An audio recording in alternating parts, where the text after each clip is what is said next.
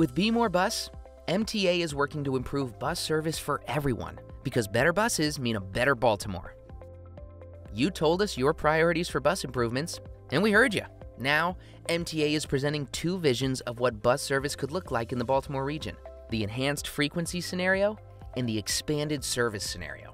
While both visions have improvements that would increase frequency compared to the current system, the expanded service scenario would add new limited stop service and new and extended routes to reach new destinations, while increasing frequency along select CityLink and Local Link routes.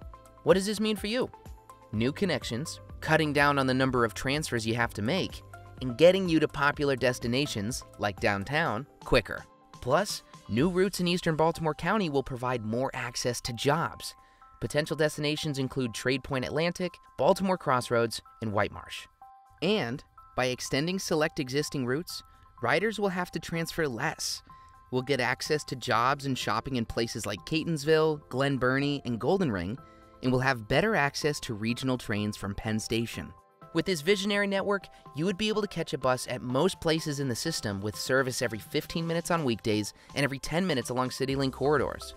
To make this vision for buses in Baltimore a reality, we need to hear from you today. Visit mta.maryland.gov/BMOREBus to explore the details and share your thoughts by October 18th.